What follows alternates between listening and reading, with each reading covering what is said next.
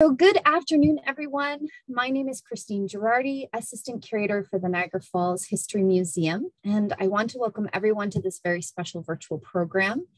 As we do with all of our program, we will begin with a land acknowledgement to recognize the land in which we share with all peoples. So the Niagara region of Ontario is located on the traditional shared territory of the Anishinaabe, Haudenosaunee, and Tenacity peoples. The Tenacity people have called these lands home for thousands of years, and more recently, the Anishinaabe and the Haudenosaunee have been sharing the land as one dish, one spoon treaty territory. As the country tomorrow on September 30th, across the country tomorrow on September 30th, as a nation, we will pause and reflect on the history and legacy of the residential schools. Within the Niagara Falls Museums and the Culture Division of the City of Niagara Falls, we have fostered relationships with the Indigenous community, and in the creation of workshops, lectures, and exhibitions, we continue to take steps towards healing through education and understanding. Today's presentation is a reflection on Indigenous law, treaties, and nationhood in response to the Universal Declaration of Indigenous Rights, government policies, and Haudenosaunee Tenacity. The Haudenosaunee are attempting to be the first Indigenous nation to be part of the Olympic family. As the game of lacrosse is being considered for the 2028 Olympic Games in Los Angeles, the Haudenosaunee are seeking recognition of their nationhood on the international stage in order to play a game that they invented. Win, lose, or draw, it will be a great test about the survivability of Haudenosaunee nationhood. Just one quick word on housekeeping for today. Following the presentation, there will be opportunities for you to ask your questions. If you're joining us on Zoom, you can type your questions into the Q&A function found at the bottom of your screen. If you're joining us on Facebook Live, you can put your question into the Facebook comments and I will be monitoring that. Feel free to add your questions in throughout the presentation, but we won't be stopping to answer the questions until the very end. But as I said, feel free to pop them in at any point and I will get to them at the end of the presentation. So without further ado, I'd like to turn it over to our presenter. Rick Hill is a Tuscarora citizen of the Haudenosaunee, a confederation of the Seneca, Cayuga, Onondaga, Oneida, Mohawk, and Tuscarora Nations.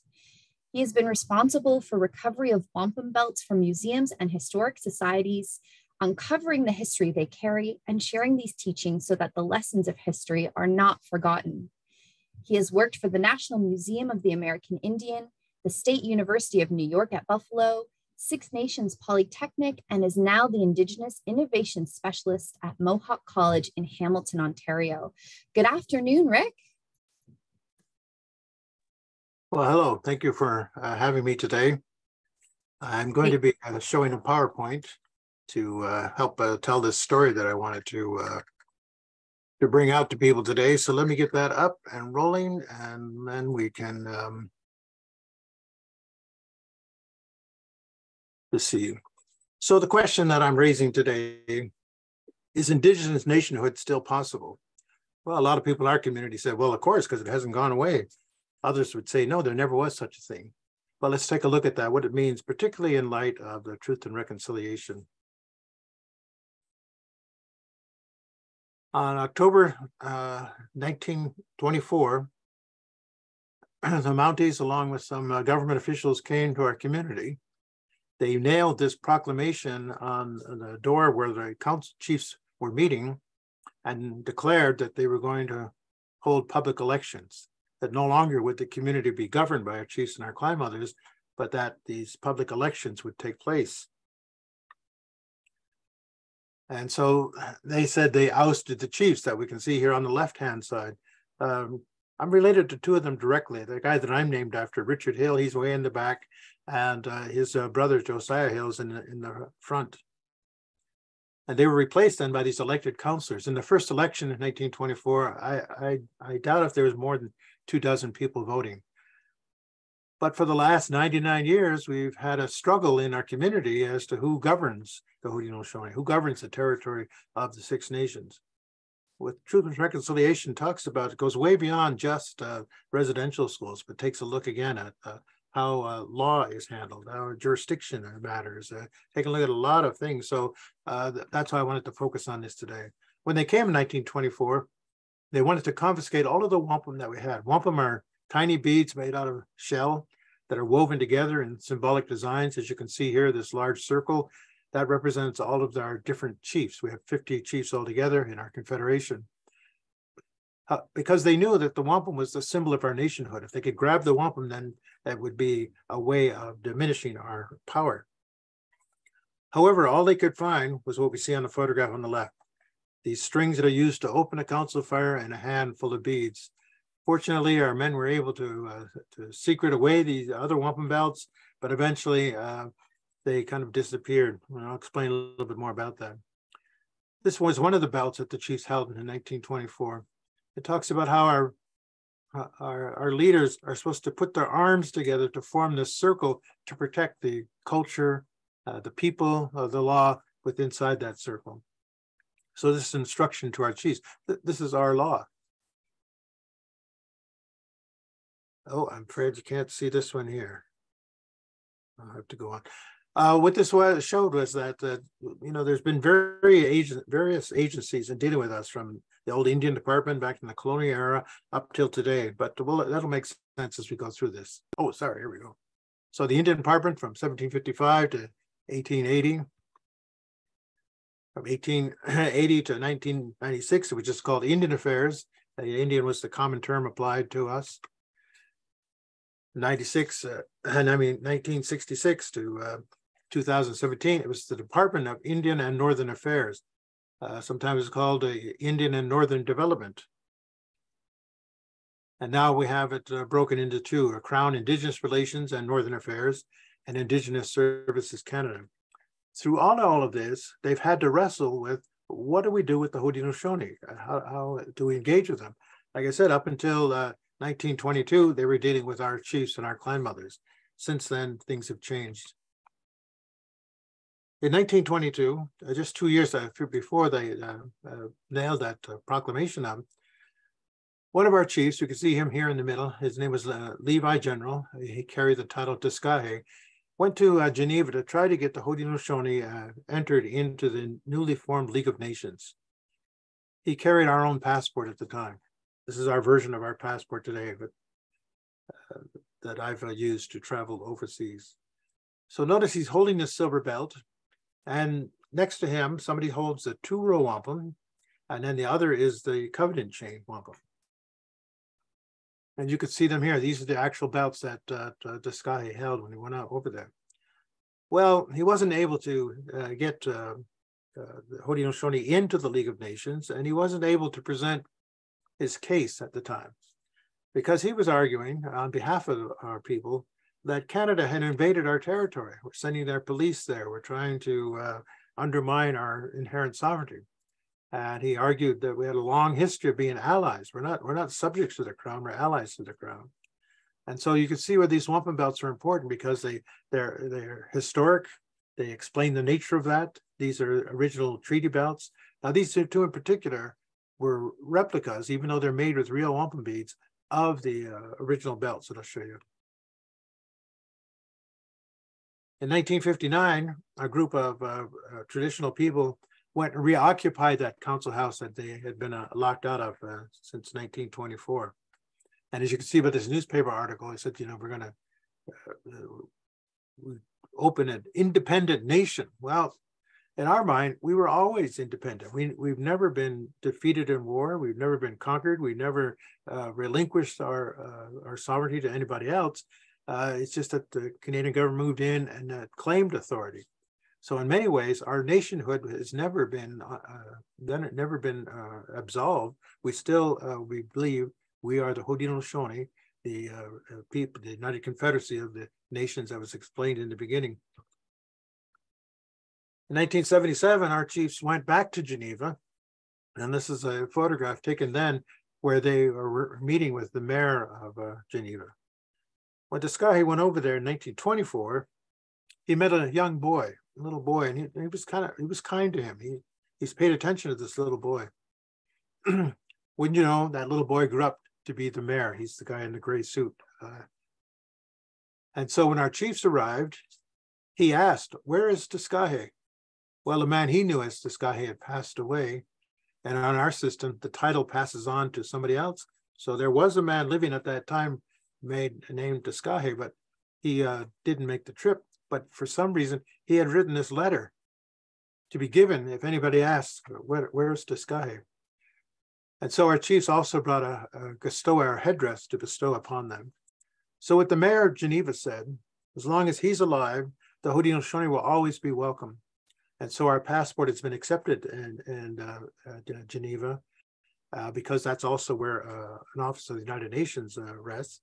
And we have been actively involved in representing our people overseas. Then United Nations got more involved in that, and because, there's Indigenous people all around the world, but they decided to look at what were the rights of Indigenous people, what were the inherent rights, what were their treaty rights, what were their land rights. And after about 20, 25 years of discussion, you can imagine how difficult it is to get all of the Indigenous people one mind, much less all of the other countries of the world to come to one mind. But as we know, then they did develop the United Nations Declaration on the Rights of Indigenous People. They adopted that in 2007. Canada and the United States and Great Britain were not too hot on this idea. They refused to approve that declaration. But our people worked on them, not only overseas, but here at home. And so finally, we can see in 2016, the government of Canada finally decided to endorse the declaration without qualification and committed to its most full and effective implementation. And in 2021, they passed this act that was then got royal assent in order to do that. So there is an official implementation policy now on UNDRIP that I recommend you check out, because it's very interesting, very, very interesting to me. The implementation plan they're talking about is from 2023 to 2028. So they're giving themselves 5 years to begin to develop this. Knowing the way things go in Ottawa, that's very optimistic, but let's just say that at least they ran out of the starting gate on a good note. So they want a better, more equitable future between us. And it says, together with First Nations, Inuit and Métis, we are moving forward and honoring nation to nation, Inuit to Crown, and government to government relations based upon the affirmation of rights, the values of mutual respect, and working together as equal parties. Now, in the international arena and in the government arena, words are very powerful, and sometimes they mean different things than you may think they mean. So let's take a look at that. So they said nation to nation, Inuit to Crown, and government to government. They're kind of covering all of their bases. If it's just government to government, the federal government has a government to government relationship with the provinces. The provinces aren't nations. A nation to nation would recognize the nationhood of both parties. So this would seem to imply that, yes, there is a future for Indigenous nationhood in Canada, and it's a matter of kind of working out all of the details of what that can mean. So the Inuit live a little bit differently and don't have the same kind of governmental structure that a lot of other Indigenous nations have. So that's why they say Inuit to Crown. And I'm assuming the government to government would cover the Métis people. They have regional governments as well. So it's significant, very significant to me that the nation to nation part is part of this new implementation plan. The plan has 181 specific measures that they want to address. There's a whole lot in there, because it's also about, as you see, addressing injustices, prejudice, violence, racism, all the stuff that interferes with healthy relationships. But in particular, they said they want to advance self-determination and self-government. They want to advance an honorable implementation of treaties, agreements, and other constructive arrangements. Those are kind of like international words representing all kinds of agreements between nations. They want to ensure meaningful participation by us in these discussions that take place and in the decision-making. And they want to help to revitalize our languages, cultures, and legal systems.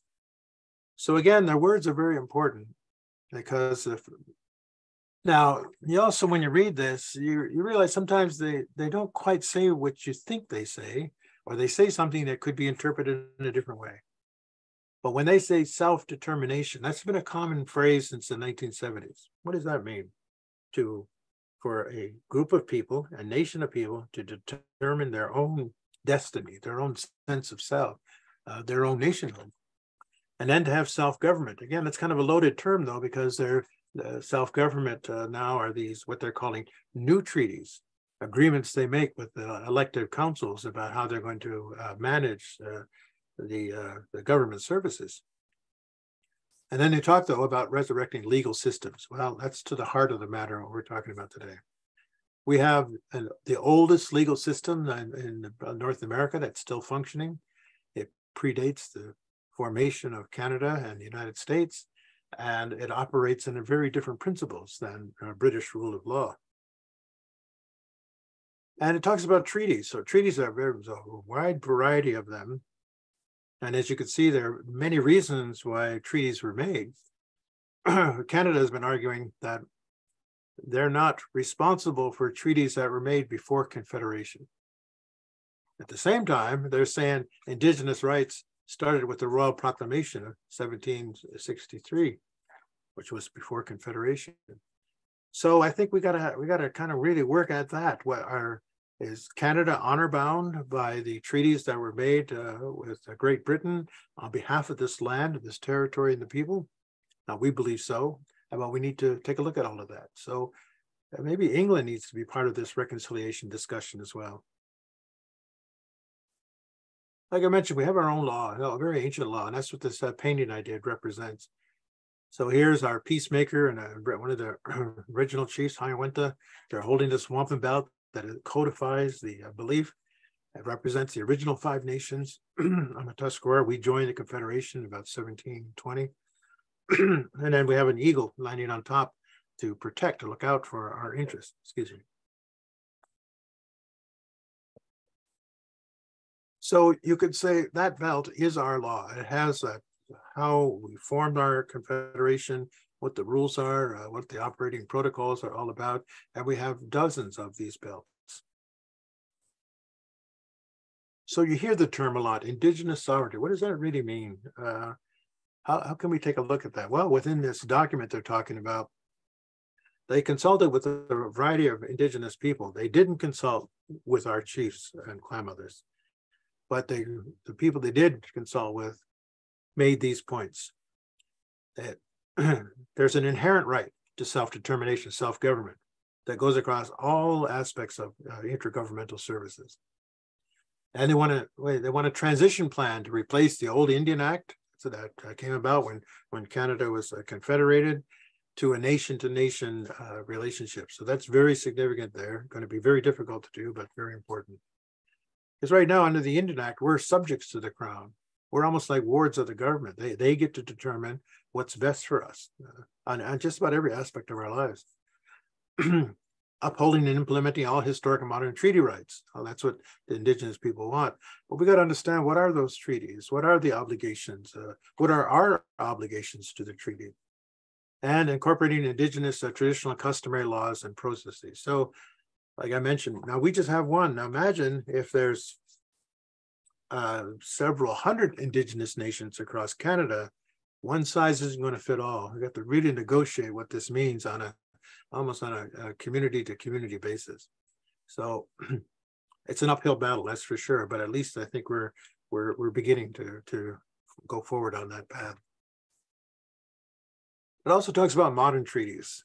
The Supreme Court of Canada said modern treaties are the pinnacle of reconciliation between Indigenous people and the Crown, and are the primary tool for the reconciliation of prior and unextinguished Aboriginal rights and asserted Canadian sovereignty.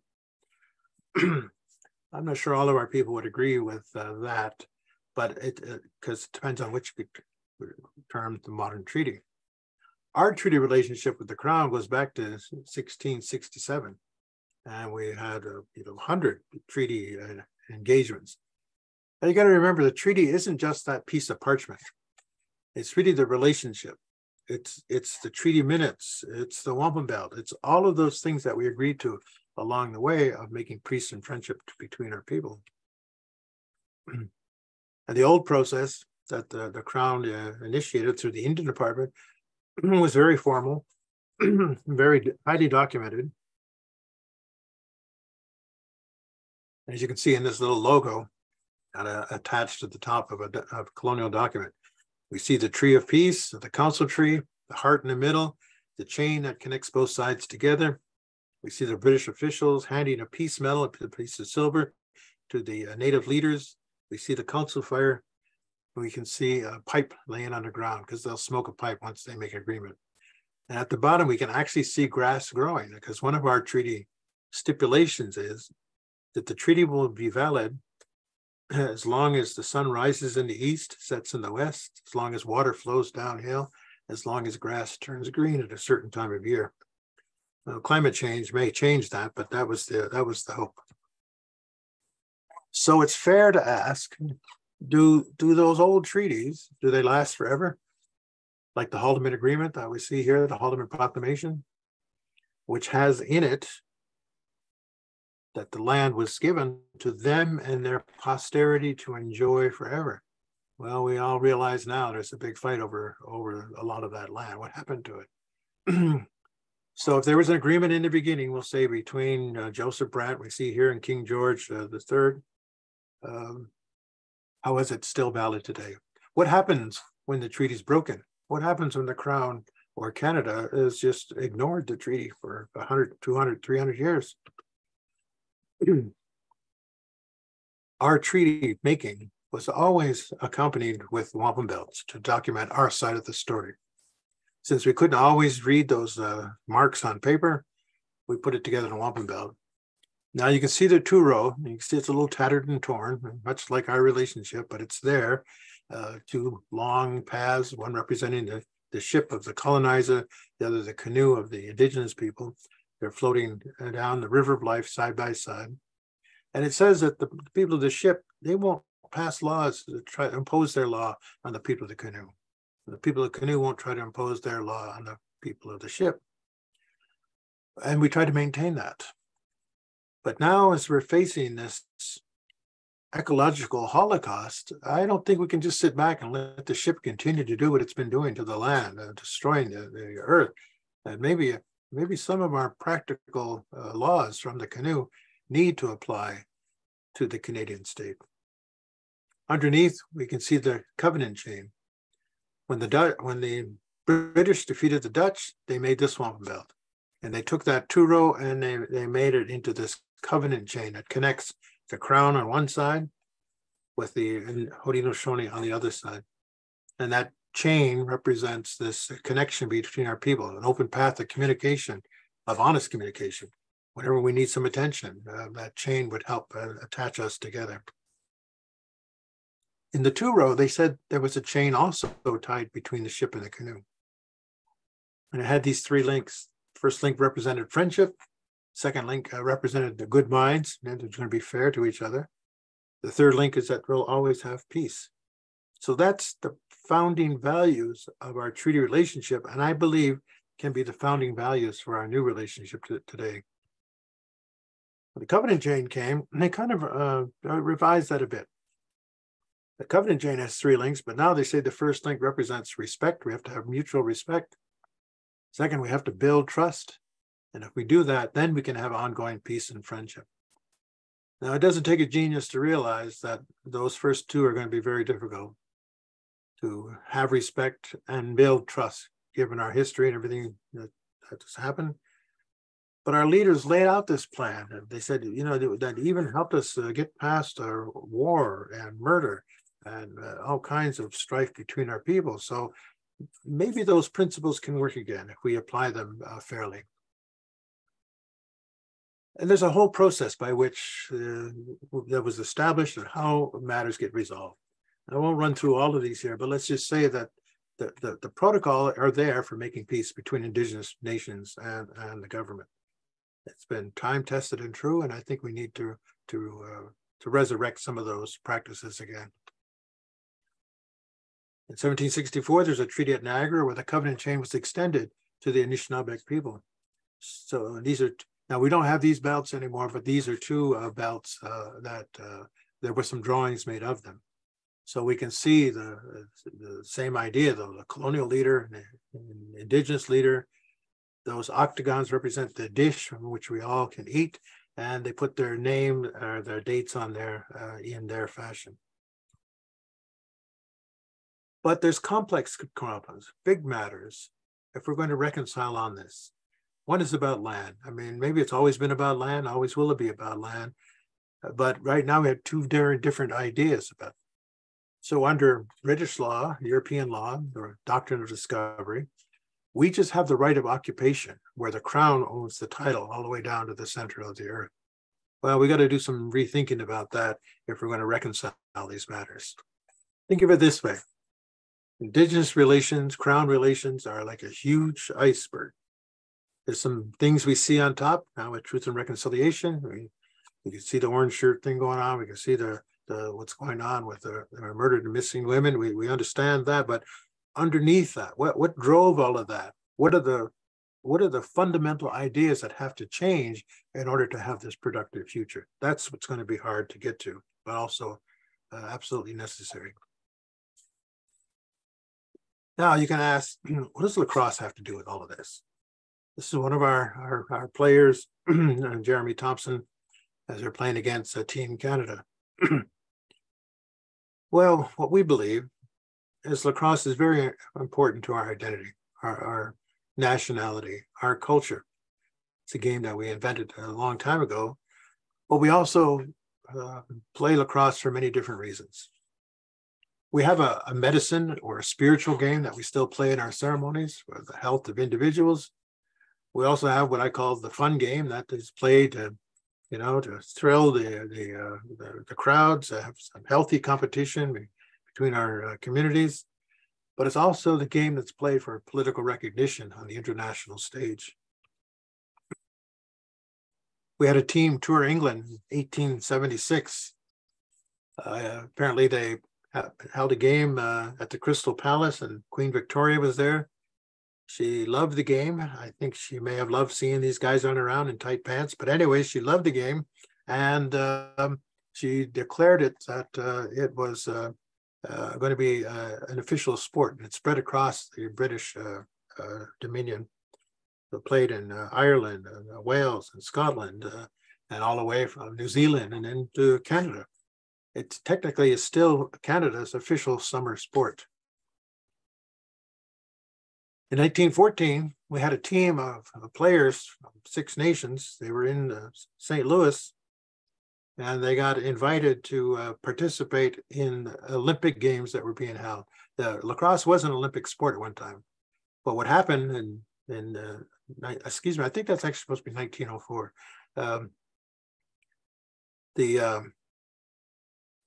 There were only going to be 4 teams there, and 2 of them didn't show up. So they drafted this Iroquois team that was there performing at the World's Fair. Could you come over and participate in this? So they did. And they ended up actually winning the bronze medal. But in order to participate, they couldn't wear their Iroquois jersey. They had to wear a Canada jersey. So in the record books, it shows that Canada won the bronze, the silver, and Americans won the gold medal.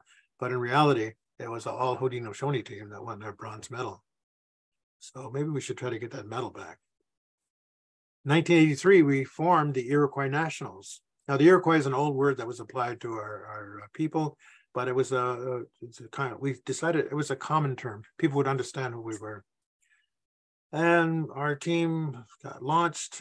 We got beat severely in games. Prior to that, our teams that played in international games, of course, they hardly ever lost. So we had an uphill battle to not only get recognized as a nation, to have our teams play in international competition, but also to be competitive. And the Iroquois Nationals then launched a major campaign. At first, the International Lacrosse Federation wouldn't accept our application. They kept working at it, and eventually they did. They accepted the Haudenosaunee as a member nation to the International Lacrosse Federation. But you got to remember, at the time, there was only Canada, the United States, England, and Australia. We became the 5th nation. Today, There's over 80 nations playing lacrosse from all around the world. I believe we've been critical to help with that expansion because we bring something to the game that's just uncomparable, because not only is it from our history and our culture, but our players just play this distinctive form of lacrosse. So get this, today, our men's team, now called the Haudenosaunee Nationals, are ranked third in the whole world out of those 80-some nations. Our women's team, I don't know the exact, I think they're about 13th, 14th place. Our box lacrosse team, indoor lacrosse, is ranked second in the world. So you have to ask, how could you possibly leave one of the top lacrosse playing nations out of the Olympics?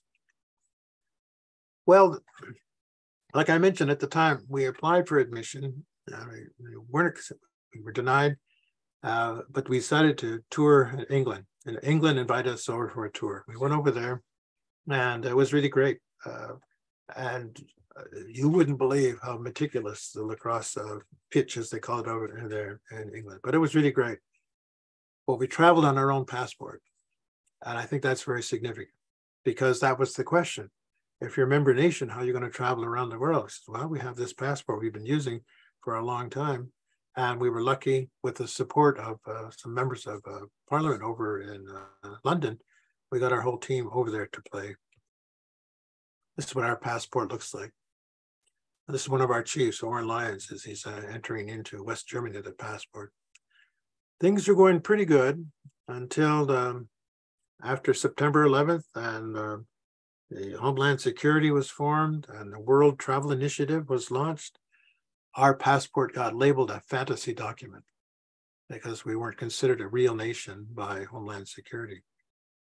So we have been trying to work ever since then with them, with the State Department in the US, with other embassies from around the world, to get them to understand the nature of this matter, that we are the Haudenosaunee, we are independent nations.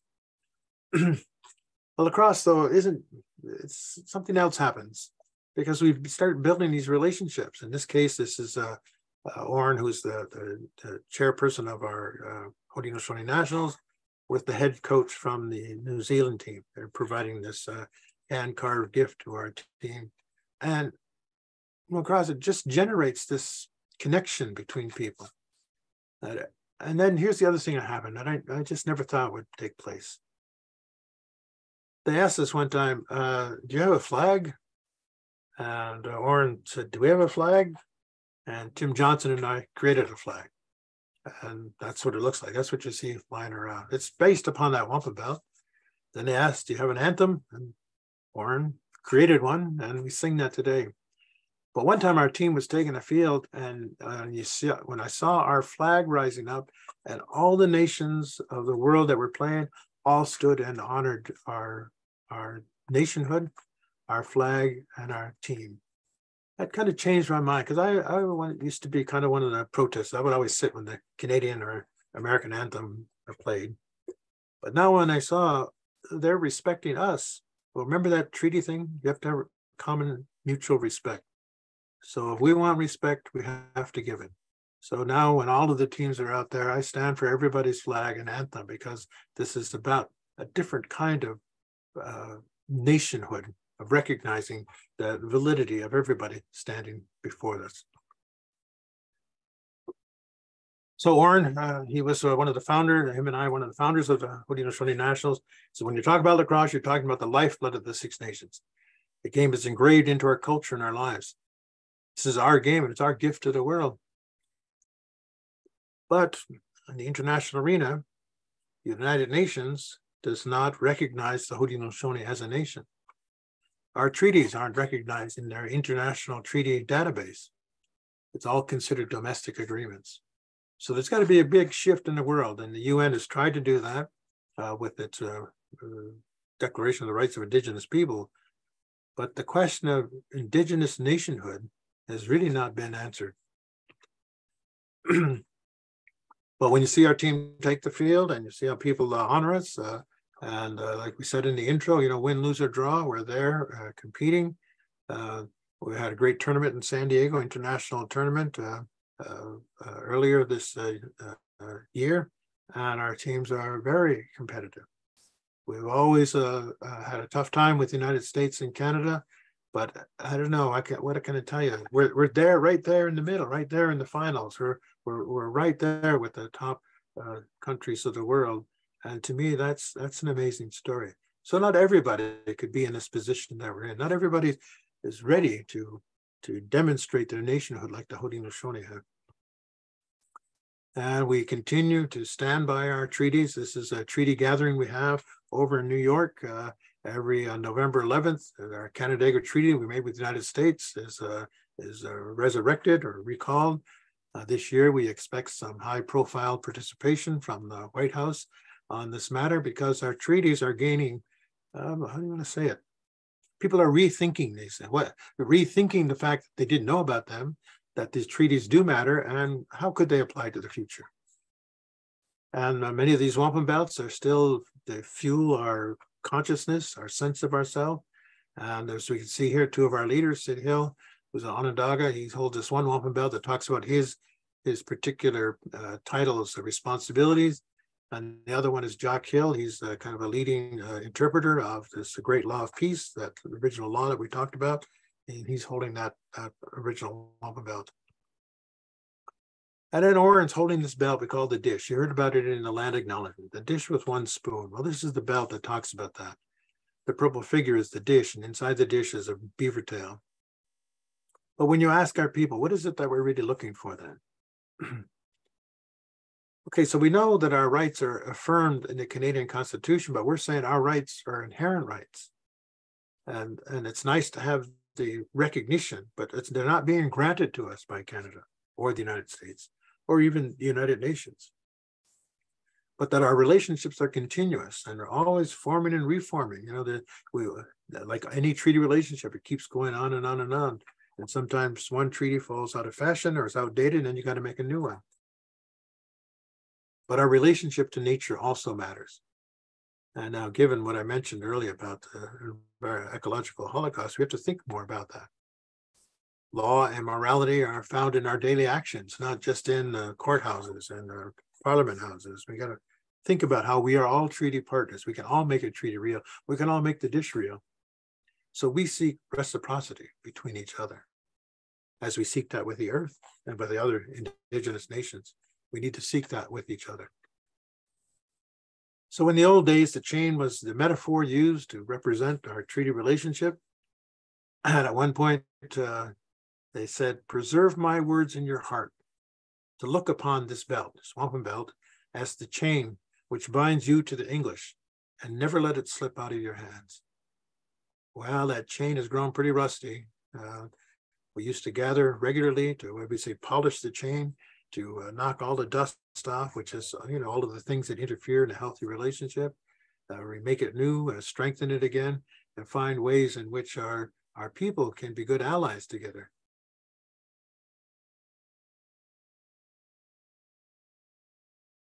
So those are the ideas that I wanted to share with you today, have some discussion around what does all this mean and where can we move forward on this. So I wanted to make sure we had some time to respond to any questions you may have or any additional comments. So please send in whatever question you may have.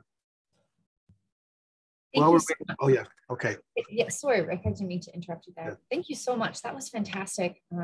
And like Rick just mentioned, now is your chance. Any of our participants who are here, if you would like to type in your questions in the Q&A function that you'll see at the bottom of your screen if you're joining us on Zoom. If you're joining us on Facebook Live, I am monitoring any comments that you would type just below your video there. You can just type them right in there and I'd be happy to read them out.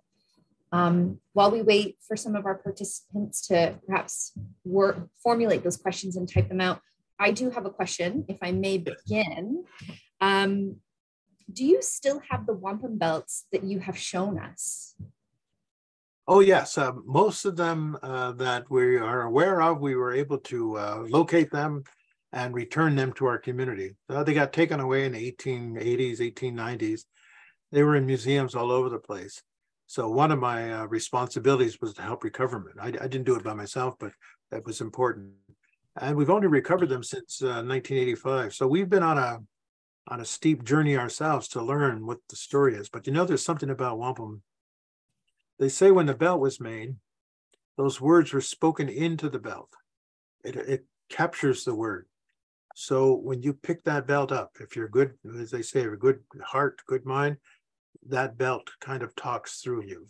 So that's how you're able to maintain the consistency of the oral tradition. So I'm happy to say today we have over 400 different wampum items, belts, strings, beads that we recovered from museums all over the place, and we used it quite actively. That's fantastic. Thank you very much for answering that. We have a question from an anonymous attendee. They ask, the symbol on the flag represents wampum belts. Is there significance to the color purple on the flag and uniforms? Yes, in fact, I don't know where I was. I was at a meeting the other day, and somebody, a non-native, showed up in purple, and he said, I understand purple is a Haudenosaunee color. So to show respect, he said, I'm wearing this purple shirt. Well, wampum only comes in two colors, white and purple. Generally, when the background is dark, it's talking about dark, tragic war times, when things are bad. So like that one belt that I showed you of the tree and the nations, that represents the bright light of peace entering and tying our people together. When a belt was white in the background, it usually comes from, well, this was a good thing that took place. But you only have those two colors to work with. Sometimes the belts would have been painted red, particularly during times of war, but generally those two colors are used. And the designs change through time. A lot of geometric designs in the beginning, and pretty soon, like those ones I showed you, dates are added, names are added. There were some even with Latin words for those that became Catholic. So, but the important thing is that wampum was absolutely critical in this relationship. And I still believe that's also true today. So if we're going to, if there are going to be Indigenous nations, if our Indigenous nation is going to survive, we have to have a treaty wampum relationship with Canada. And I think that's what we're advocating for. Wonderful. We have another question. First, they start off with a comment. Thank you for your incredible insight, Rick, as always.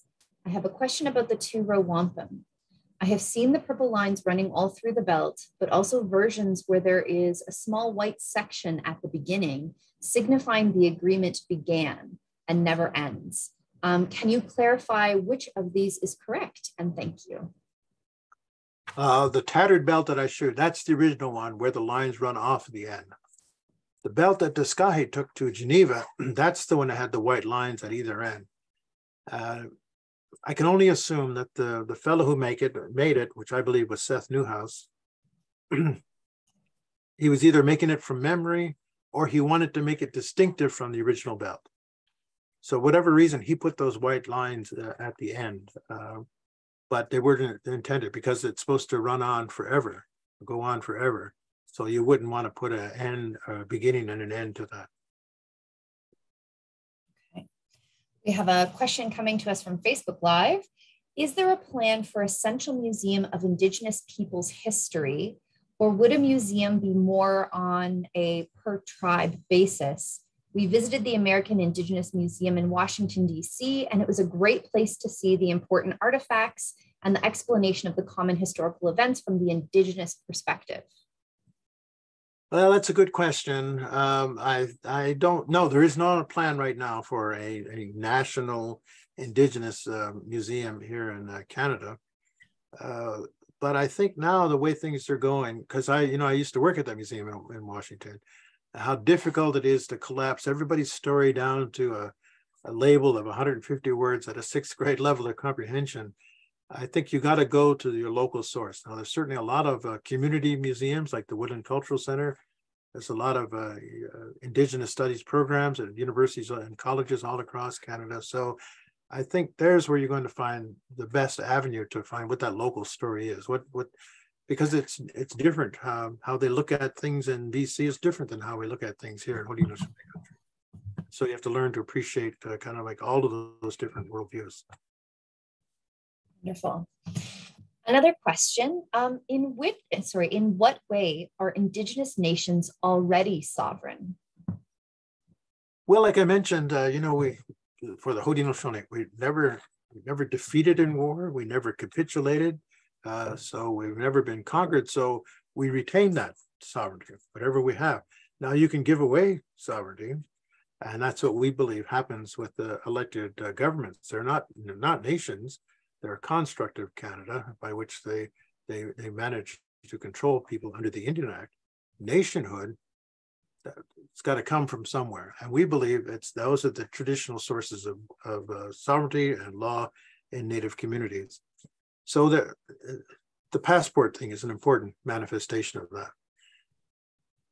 If you're a nation, you have the authority to make passports, but other nations also can have the right to say we don't recognize that passport.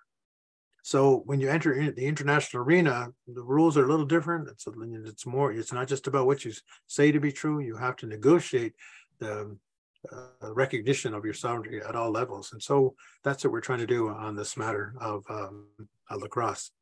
But let me say this too. A lot of people get confused because they talk about Indigenous law in Canada, when in reality, it's law applied to Indigenous people. There is Indigenous law, like our great law of peace, about Anishinaabeg law, Huron-Wendat law, Haida law. That's their inherent law that came before there was ever Canada. So reconciling those two things, I think that's going to be the challenge behind this implementation plan. Right, and I think we just have one more question. If anybody else has a question, you still have time to, okay, we're good there. You still have time, people, if anybody else wants to submit a question, but what is the federal government doing to recognize your nationhood? Well, sometimes I'm mystified by that. I just found out about this implementation plan last week. I just started going through it in preparation for this presentation. And so I'm still trying to figure out what's real, what's honest, and what's possible. I have to say, however, I'm quite hopeful because it seemed to me that certainly the right things were said, the stage was set properly. I do believe there are many people in the federal government who earnestly want a healthy relationship with Indigenous people that recognizes our inherent and treaty rights, but we all carry so much baggage from the colonial past, from the Indian Act. It's just it's so overbearing on all of us that's what's hard to get out of. So when they say they want to have a process to go from the Indian Act to nation, we couldn't ask for more, but what we're saying is that process was already in place. That's what I tried to show you. All of those treaty protocols that we have, that there's a mechanism there to resolve that. And that mechanism sustained our people up until about 1830. Then the government changed its point of view and said, we're no longer going to look at Indigenous people as nations, but we're going to look at them as subjects. And we've been trying to get out from underneath that ever since that time. But one thing I have to give credit to my ancestors and to the traditional people, they have a tenacity. They fervently believe in our nationhood, and our Confederation still exists. Our chiefs and our clan mothers still do their thing. Certainly it's not perfect, but no government is, and it works as much as the people are willing to get involved in and make it work.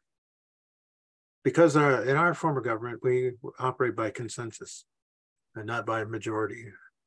We don't have a police to enforce our laws. We don't have a judge and jury to determine the validity of our laws. Our sovereignty is held when our people believe it to be true and then act accordingly. So as Oren Lyon said at one time, he says, sovereignty is the act thereof. You're as sovereign as you can demonstrate. It's not granted to you. It can't be taken away, but you can relinquish it. So he said, be careful about what you do and what you agree to, because you can undermine the very foundation of your independence. Wow. Thank you so much, Rick. I think that's all of our questions for now. Was there anything else you wanted to say before I wrap up the presentation? Well, let me just say this too, with the events coming up tomorrow, I'm working right now on helping to develop the exhibition plan for the for the Mohawk Institute, the oldest residential school in Canada. It's going to be in Brantford, and it's been a difficult journey for me. Those two chiefs that I pointed out that were my relatives, they went to the Mohawk Institute, and it still affects our lives today. So I think truth and reconciliation. Now we have a lot of truth, but there's a whole nother truth about this, the sovereignty of our nation that needs to be discussed, needs to be talked about. And that's why I wanted to make a shift from the residential schools to this matter, because I believe our nations will continue to exist. I believe we have no reason to believe otherwise, but whether our allies, Canada, the United States, Great Britain, the Netherlands, France, or whether our allies are willing to embrace that same idea. But let me say this, it's a very complicated matter. Because imagine if you're able to work this out. Let's just imagine that for some reason, the United States says, oh yes, we're going to recognize the Haudenosaunee as an independent nation. There's a whole lot of other Indigenous people, especially around the West Bank, around Africa, India, that would also want that kind of recognition. So it's an international touchy matter. But we feel that because of lacrosse, it gives us, at least it gets us into that discussion. And so lacrosse is gifting back to us an opportunity to demonstrate our nationhood. And I think, how we handle it is important, but I think it's a great opportunity. So I think the next 10 years will tell us a lot about how Canada is finally reconciling its opinion, its rules, its laws, to be more compatible with recognizing Indigenous sovereignty. Wonderful. Thank you so much, Rick, for taking the time to speak to our museum community today and for such an engaging presentation surrounding treaties and Indigenous nationhood, and both the history and future of lacrosse as a symbol of that nationhood and its validity. Thank you for sharing your extensive knowledge with us and for answering all of our questions.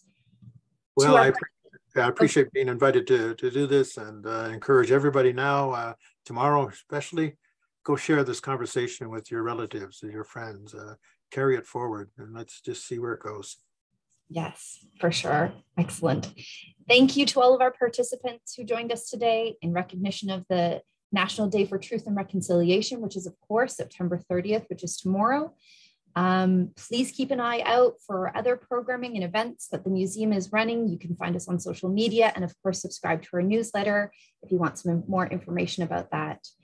And on that note, I wish you all a good afternoon and hope to see you all in person at the museum in the near future. Have a wonderful afternoon, everyone. Thanks, Rick. Ona.